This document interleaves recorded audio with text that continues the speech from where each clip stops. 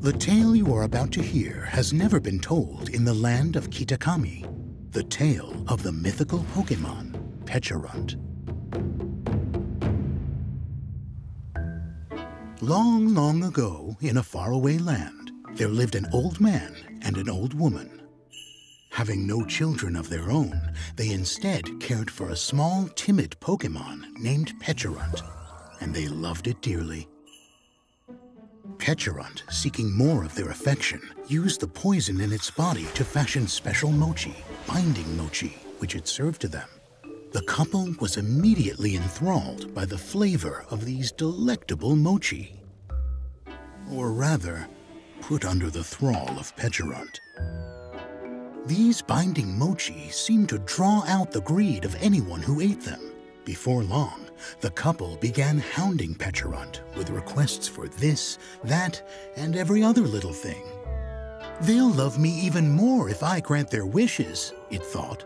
So it used more binding mochi to tame a Pokémon and had it deliver the gifts to the couple the next morning. Thus did their love for Pecharunt grow and grow. Then, one day, the old couple requested something peculiar. A brilliant set of masks which were rumored to exist in the land of Kitakami. Pecharunt, who had long grown tired of the same old requests, set off excitedly for the land of Kitakami, eager to retrieve the masks and grant the couple's wish. Every adventurer needs companions. So Pecharunt left the village with Okidogi, the retainer it had tamed with the power of its poison. But one companion wasn't enough. On the road, the two met Monkey Dory. This Pokémon had the power to see into the near future. It simply had to be made a retainer. Yet Pecharunt still worried, so it found a third companion, Pheasantipity, which could expel mesmerizing pheromones. Only then did Pecharunt feel safe. Thus did their journey finally begin. They crossed fields, mountains, and seas, until Pecharunt and its retainers arrived in the land of Kitakami.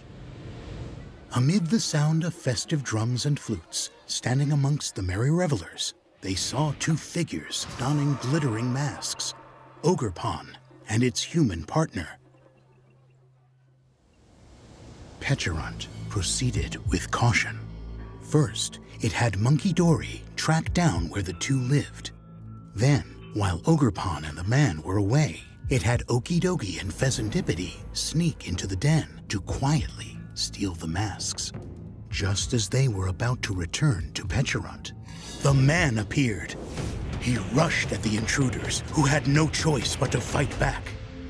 But the man could only muster the strength to protect a single mask. And the thieving Pokémon made off with the remaining three in hand. At last, the glittering masks belonged to Pecharunt. Now they'll love me even more, it thought. But its joy was fleeting. For the enraged Ogerpon was upon them.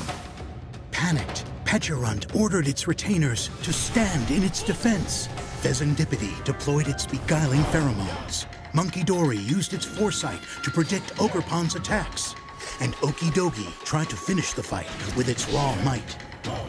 But none of them could stop Ogerpon's terrifying advance. As Ogerpon drew near, Pecharunt trembled. It knew its fate was sealed.